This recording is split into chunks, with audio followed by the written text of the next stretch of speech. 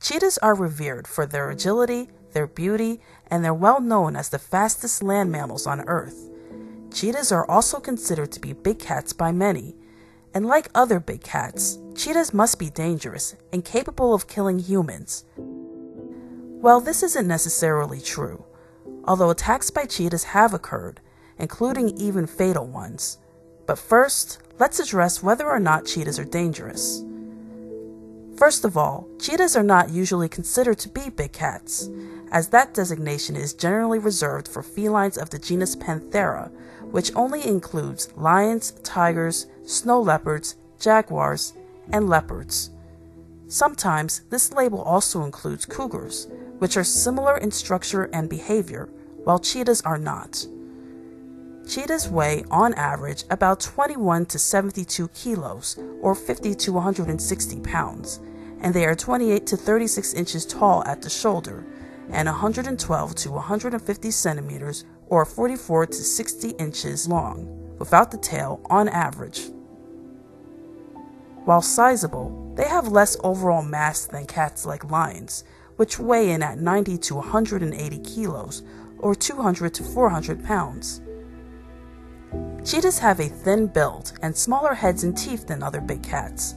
As is obvious, cheetahs are designed for speed. They have weakly retractable claws that work like running spikes, and a tail that works as a counterbalance during sharp turns.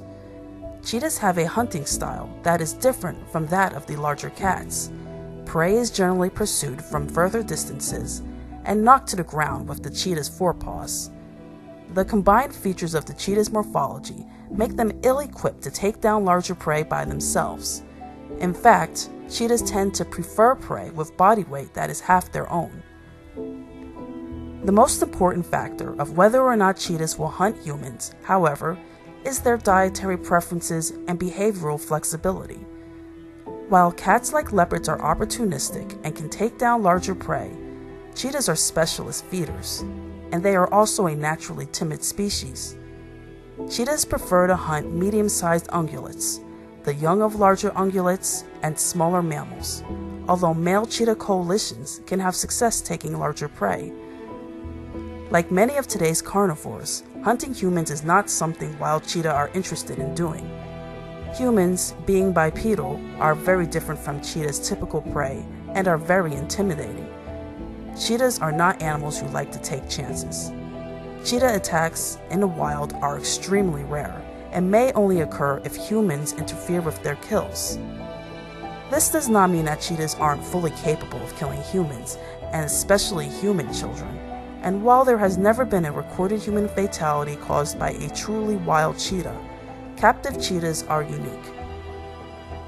Animals that live in captivity, and particularly those which have been raised around humans and are comfortable around them, can have completely different behavior from animals that were born and raised in the wild. This is just one reason that captive animals should not be considered wild animals. A normally fearful species that is adjusted to human presence may actually pose more of a threat to people than those which are wild living. Encounters with carnivores in a confined space may also increase the chance that a carnivore will approach a human. This has probably been the case with the few recorded attacks and fatalities carried out by cheetahs. One such attack occurred at a wildlife center owned by Judy Behrens. As Behrens was conducting an exhibition with her two-leashed cheetah, one pounced on her, apparently excited by a bouncing ball, biting and clawing her while another cheetah joined in. She sustained around 40 puncture wounds to her back and extremities. Despite being attacked by two of the cats, Behrens stated she only needed a few stitches and that the attack was, quote, no big deal, and that every so often you're going to have an altercation where things don't go 100%.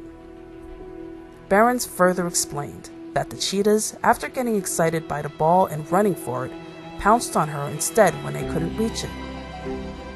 On April 5, 1994, an 80-pound cheetah scaled an 8-foot fence and pounced on an 8-year-old boy at the Jackson Zoo in Mississippi.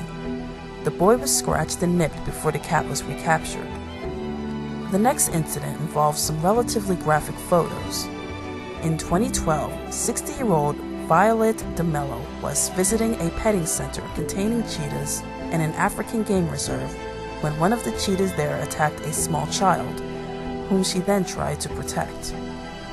In doing so, she was pounced on and fell to the ground and was attacked herself. DeMello made the following statement: "They weren't being vicious. You could tell they were just excited, but it became serious very quickly. It all happened so fast. After his sister was free, another boy tried to make a run for it. As I stopped him, something jumped me from behind." DeMello suffered injuries to her head, stomach, and legs. Her husband stated, "She has had a lot of stitches to both her eyes. Her scalp itself was the worst because the tooth had penetrated between his skull and his scalp, which was peeled backwards. She lost a lot of blood from the head. She had to spend the first 48 hours in bed." Another similar incident in 2017 involved another petting area with cheetahs. Peggy Leo, who was visiting the Mdanani Lodge in South Africa, was apparently grabbed by a cheetah, which tried to bite her. However, she did not need medical treatment after this encounter, which was captured on video. This same cheetah, however, attacked another tourist the following day. After petting the hand-reared cheetahs in the enclosure with supervision, the offending cheetah knocked 14-year-old Isaac Driver to the ground. The cheetah was subdued by the teen's father and held to the ground, and his son received some scars from the incident. Even the celebrity Adam Sandler was apparently pounced on by a cheetah during the filming of the movie Blended in 2013. However, he was not injured. All of these incidents were not life-threatening and seemed to involve playful behavior from cheetahs, which escalated due to their excitement, as the cheetah owner Judy Barron described of her encounter. Play behavior from young carnivores is the precursor for teaching them hunting technique, and cheetahs may instinctively bite and perform maneuvers that are similar to that of taking down prey, even when killing is not their intent. There has been, however, fatal encounters with cheetahs, but there has been 2 of such incidences so far in recent history. The first fatal cheetah attack occurred in 2007, and it involved a 37-year-old woman in Belgium who climbed into the cheetah's enclosure at a zoo. She apparently hid in the zoo until it had closed and found the keys to the enclosure. She was attacked by multiple cheetahs. She remains the only adult to be killed by cheetahs in recent history, or perhaps at all. The next incident involved a 3-year-old toddler who was mauled by a cheetah at a tiger breeding facility in South Africa, which is owned by the renowned filmmaker John Vardy. This child was the son of one of Vardy's workers. It was reported that a large amount of alcohol was smuggled into the compound, and a gate intended to block the cheetah from approaching people was carelessly left open. The attack caused extensive injuries to the toddler's head and neck. He died of his injuries on the way to the hospital. These tragic cases are thankfully extremely rare. Cheetahs do not view adult humans as prey, and their small number of attacks are generally due to individuals which are comfortable with humans. These rare attacks also mostly did not result in significant injury to the victims. The sole adult human fatality occurred with multiple animals. In the case of the 3-year-old boy, such young humans are always extremely vulnerable towards any animal of a comparable size to them and up, including commonly owned traditional pets. So in general, cheetahs aren't dangerous animals, and this is why they are interacted with in zoos, while other big cats are considered to be risky. Although any animal of a certain size is capable of causing bodily harm to people. As should be done with all animals, cheetahs and all cats in general should be respected, and hopefully more fatalities and major injuries will not occur in the future.